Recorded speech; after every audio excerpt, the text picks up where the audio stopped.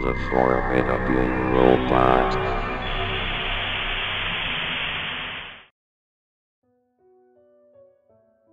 So, SML movie, The Black Couch. This is something that I have wanted to talk about for quite a while. I just want to share with you guys this issue, because I thought about it a month ago, and I want to share this issue, so you guys won't have to stumble upon this Super Mario Logan movie either. So, it was about a month ago as I said. I was at a house with my friend named Gordon.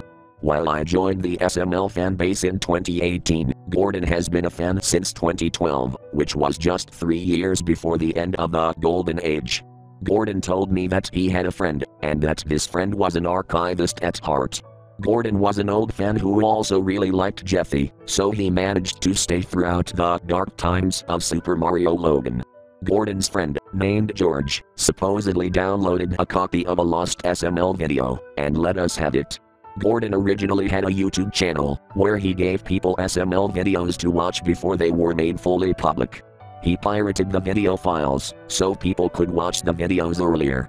We received a copy of a lost SML video from George, after Gordon's YouTube channel got terminated for pirating said videos. This video was supposed to be a copy of the original full-length Super Mario Logan movie. For those of you who don't know about the Super Mario Logan movie drama, Logan had been promising to release an official Super Mario Logan movie for over a year, in which he had constantly delayed it up, until the point where it was permanently cancelled. When August of 2018 rolled around, there was no point in waiting. We had just received the copy of the movie, and were eager to watch it. We would be the first to witness the official Super Mario Logan movie.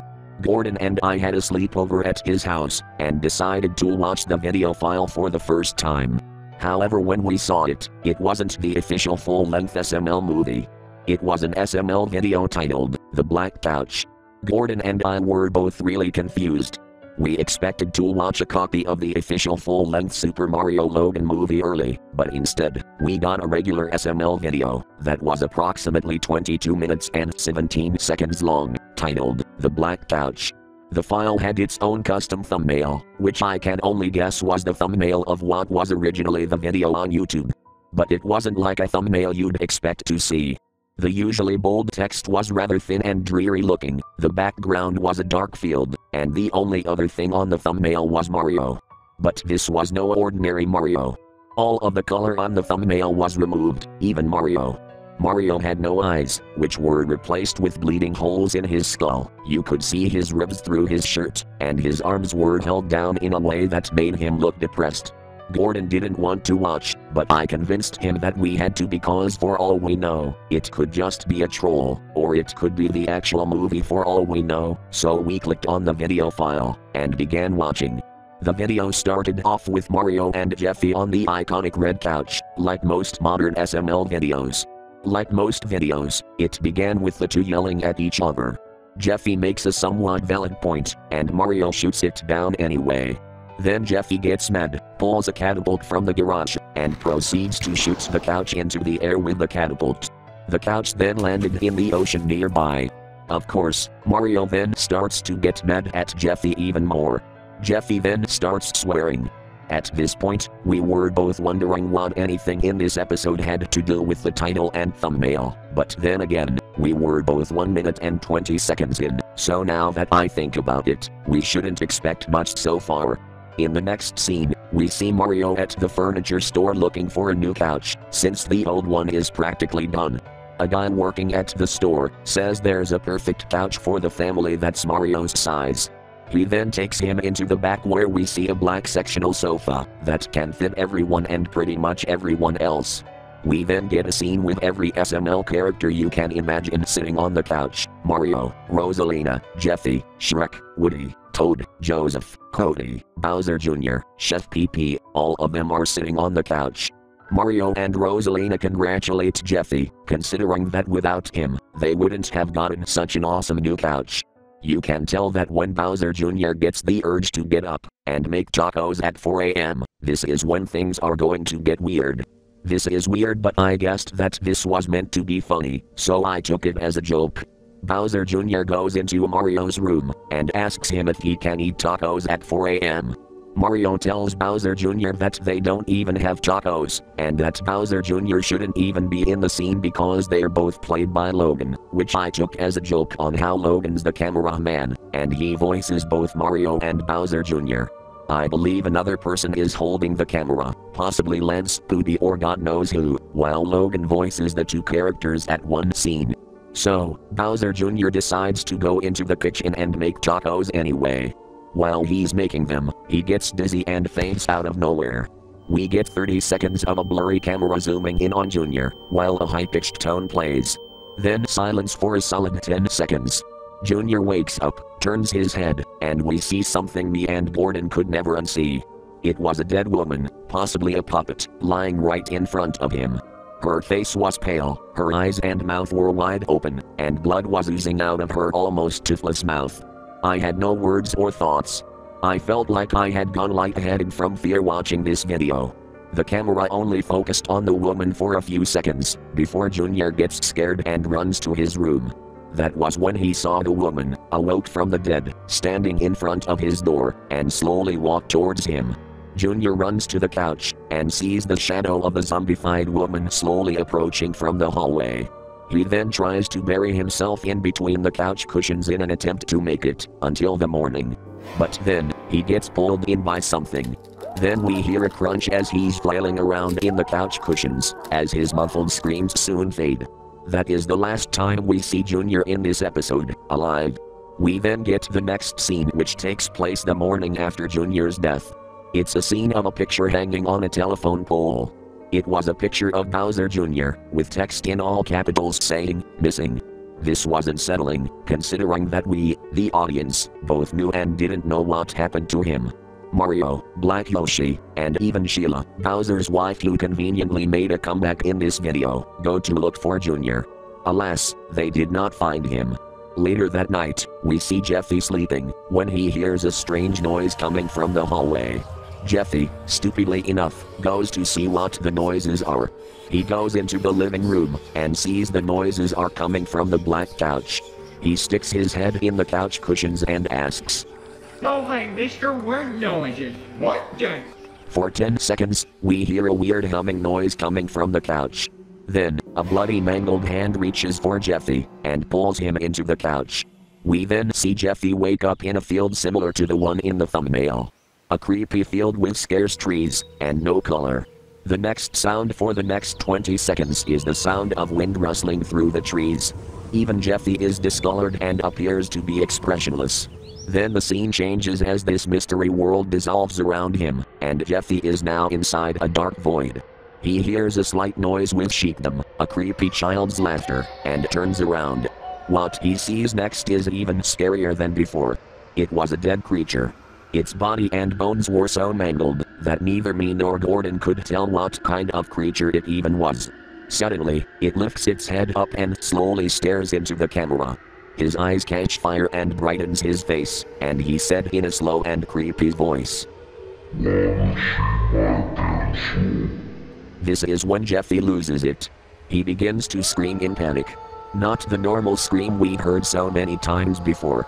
This is a scream of true fear, panic, confusion, and loneliness. You can hear the panic in Jeffy's voice as he tries to escape. This figure rises up to about 7 feet tall. Most of the mangled meat and muscle falls off its body, as it raises its hands into the air, and gives some kind of ancient chant.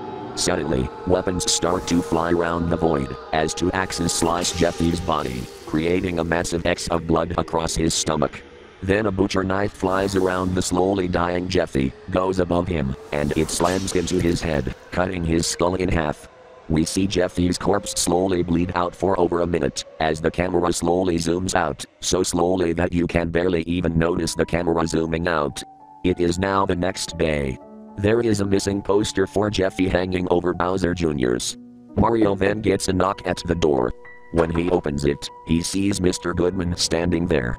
Goodman says that he might know how to save Jeffy and Junior, because he secretly installed security cameras in Mario's house, because he wants to make sure Mario's working on getting money for his house payment. They check the security tapes and surely enough, they see Junior getting pulled into the couch. They fast forward to the next night, and see the same thing happen to Jeffy. Goodman says that he then has to leave, because he's being called by the police for all of the money he stole from people. But when we see Goodman leave, the camera quickly zooms in on Mario's face. Then we see Mario tying a rope around his body, as Rosalina lowers him in to save Jeffy and Junior. Be careful, Mario, she says. We are all counting on you. Suddenly, the police burst into Mario's house and run upstairs, telling Mario that he can't go into the couch, and that they've been trying to destroy the couch for 3 years, but they haven't been able to find it. Mario then pulls out a gun, and aims it at the police officers, telling them that he needs to save Jeffy and Junior. Rosalina pulls out a gun, and aims it at Mario, saying that he can't resort to violence, which is pretty ironic considering that she's pointing a gun at him. Suddenly, Bowser pulls out a gun and aims it at Sheila, saying that he will kill her if they don't get Junior out of there. Kinda weird, because since when did Bowser care about Junior's safety, yet alone enough to kill his own wife even if he hated her? Eventually, every character in the scene has a pistol pointed at one another. There's a few seconds of silence, until Mario says, I would rather die than have those kids be stringed there forever. One of the officers, Brooklyn Guy, takes this quite literally as he shoots Mario, as every character fires their pistol killing one another.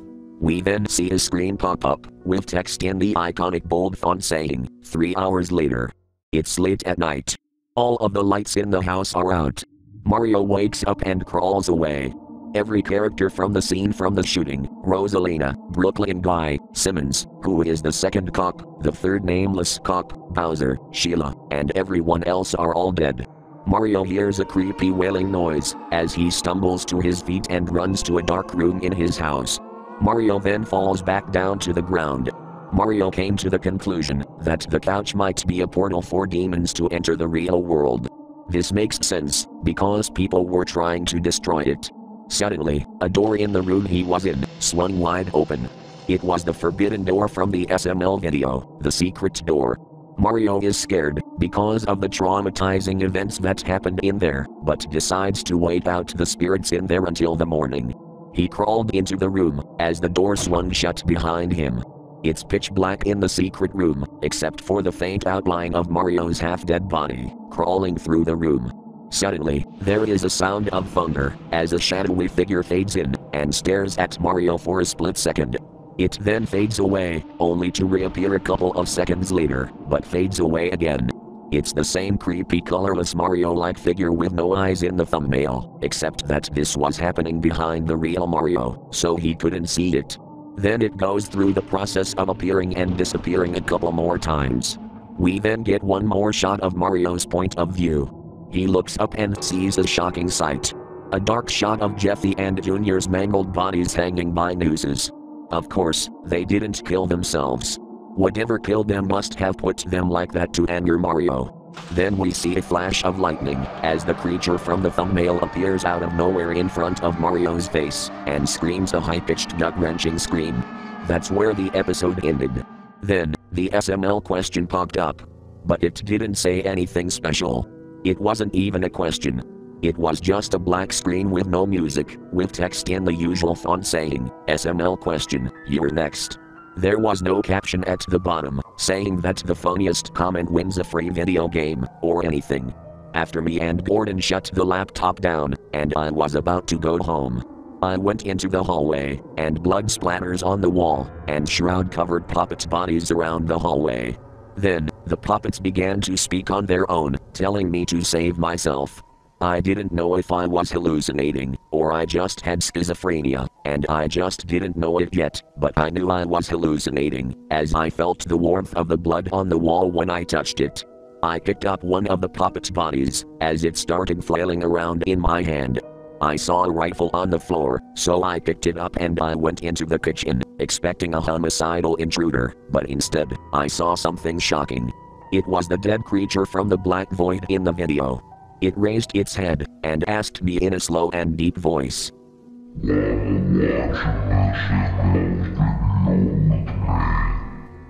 That was the last thing I saw before I blacked out. Ever since then, I never went back to Gordon's house.